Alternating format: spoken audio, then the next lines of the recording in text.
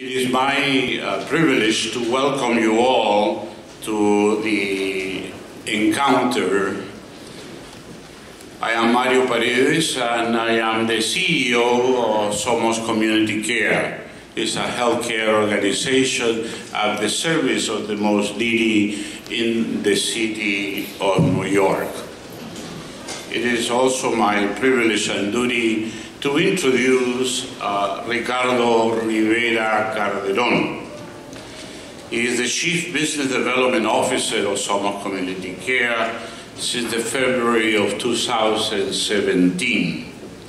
Previously, Ricardo was the Executive Director of Puerto Rico Health Insurance Administration and also served as Secretary of the Puerto Rico Department of Economic Development. Ricardo earned a bachelor's degree in engineering, a master's degree in engineering management from Cornell University. Additionally, he completed a master's degree in health administration from Columbia University. You can see his impressive full biography on the Encounter website. Let us welcome our guest, Ricardo Rivera Calderon.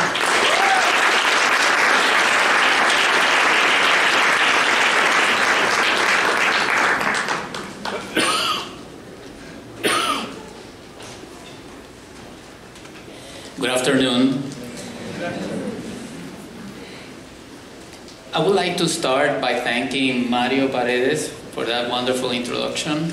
And also, I would like to thank the organizers of this New York Encounter 2020 for having me here today. Let me start the presentation by giving you a brief overview of what Somos is.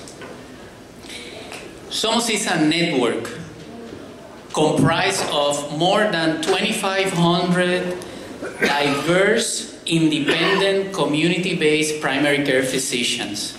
Just to give you an overview of the demographics, 46% of that network is Latino, 41% of that network is Asian, and then we have 13% all over the world, representing all nationalities around the world, from Russia all the way to Australia. We serve more than 650,000 beneficiaries that live in vulnerable and underrepresented communities across the New York State. And just to give you another perspective of the demographics of our population, 65% of them are Latino, 25% Asian, and 10% all over the rest of the world. We believe that the community-based doctors are the key to transform our healthcare system. And why is that? Because we are the people who we serve. We share their culture. We come from where they come from. We speak the same language. And we also have been discriminated at some point. We have felt powerless at some point too. So we know how it feels. For Somos, it is more than just provide a transactional health service. For us, it is all about caring for humans, especially those who are underserved and who are invisible. Today, we have many initiatives, we have many programs, but today I'm going to share 3 initiatives that are representatives of what we stand for. And the first one is the Social Determinants Intervention Program, the Social Determinants of Health Intervention Program. And just to give you a brief background, 5% of the population consumes 50% of the existing healthcare resources. And that is not because they want intentionally to do so. It is because they have chronic diseases. It is because they live in deplorable environments. It is because they are homeless, because they have lack of access to food, because they don't have a job, and if they do, they don't earn enough to pay the bills and bring food to the table. And I'm pretty sure that many of us, we have gone through that. I grew up through that. I know how it is to wake up in the morning in a room that has a crack in the door, in the wall, from one side to the other, and you could see outside. I know how it is to study with a candle because the electric service was cut because of lack of payment. I know how it is to go to a neighbor's house to ask, please leave me take a bath in your bathroom because the water was cut because lack of payment. And also, when you open the door, when we opened the door, my brothers and I, and saw that there was no food in the refrigerator, we scattered through the street to try to find some friends to gather us and invite us to the table so that we can eat that night.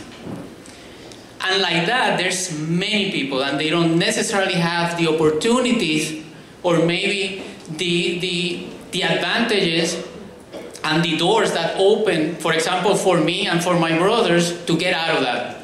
So we are very cognizant of that, and we take care of that when we provide the care.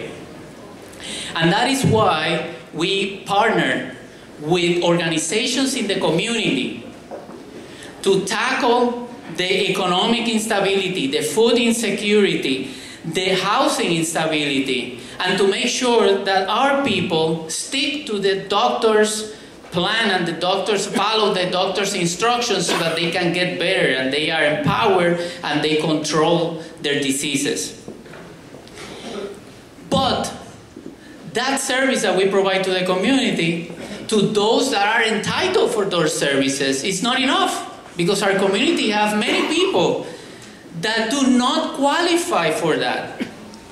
And let me show you one of those initiatives that we have created in order to take care of those people. I don't know if you know, but it was new to me when I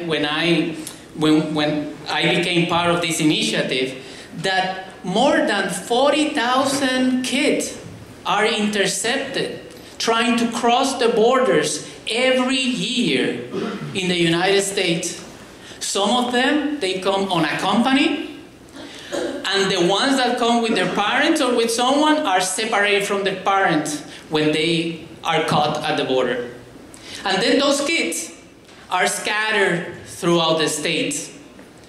And New York State have their share of those undocumented children that comes into the United States. So we partner with the Office of the Governor of New York in order to facilitate health services, not only to the children, but also to the family unit in which these children are placed on. Somos makes sure that they receive the necessary health care or the health care that they need. We go where they are.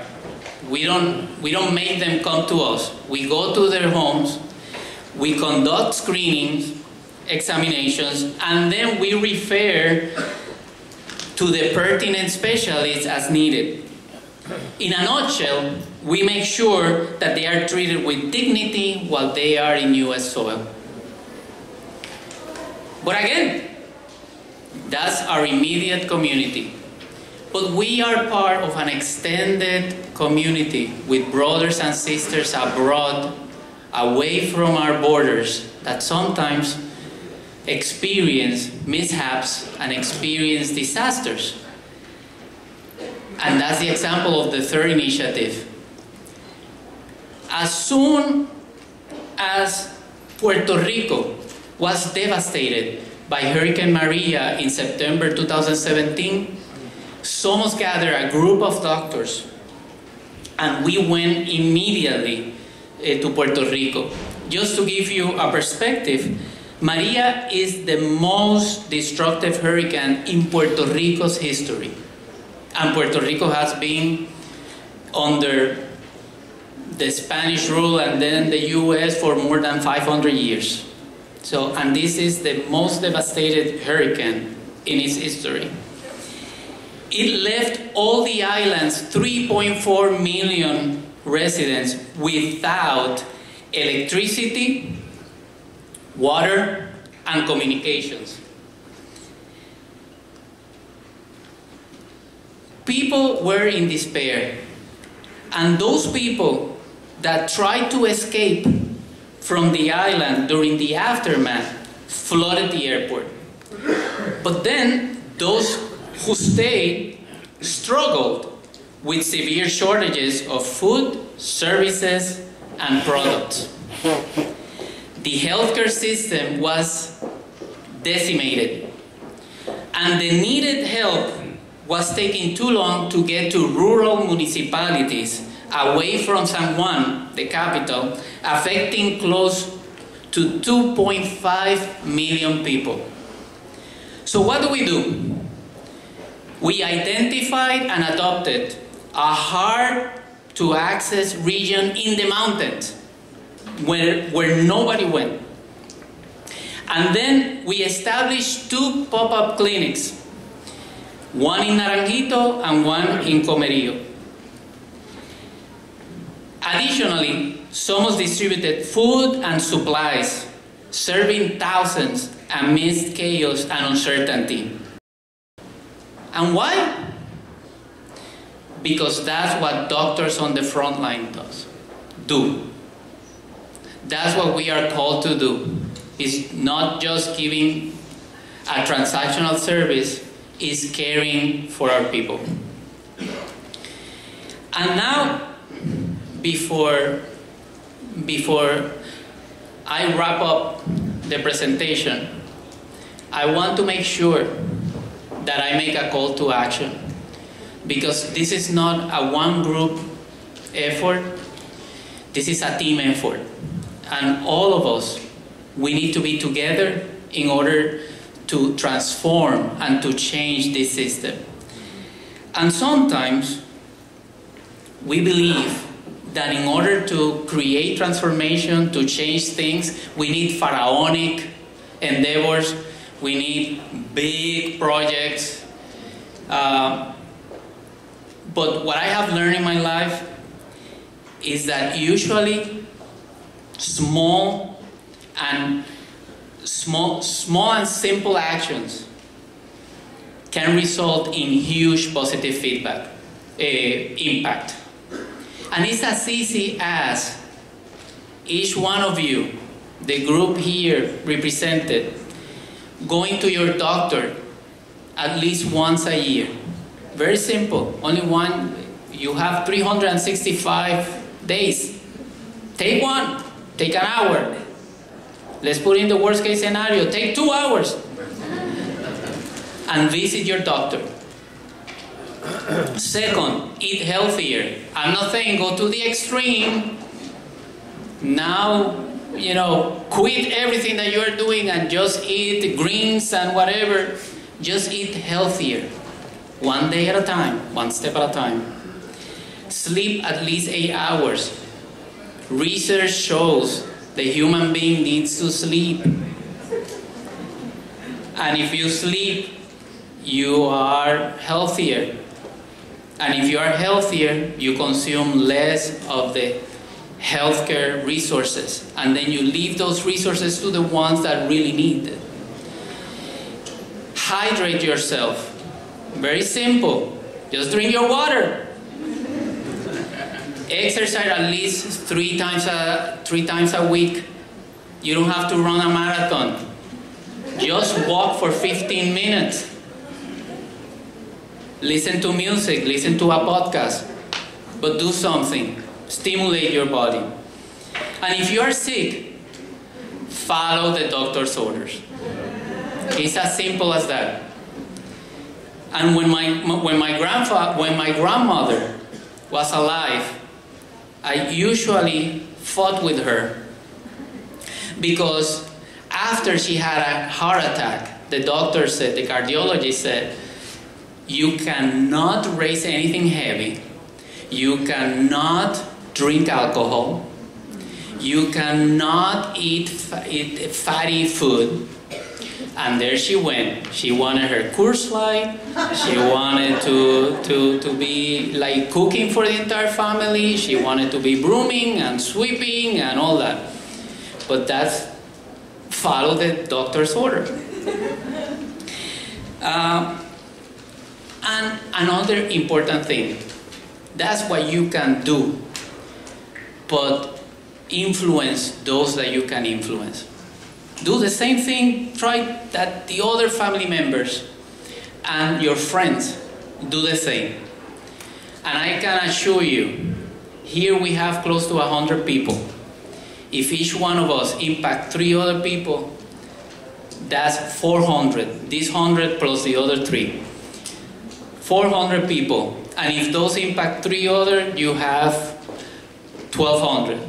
And keep going, and in a blink of an eye, you are covering millions of people. So thank you very much. And please, let's work together to make sure that we transform this system into one that really cares for humans. Thank you.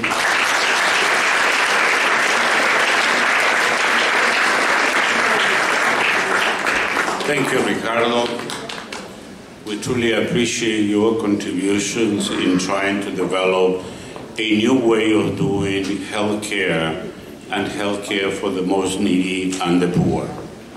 Dear friend, Somos Community Care is trying to develop a new way, and that is to restore the old-fashioned way, which is the family doctor, the community doctor, the neighborhood doctor.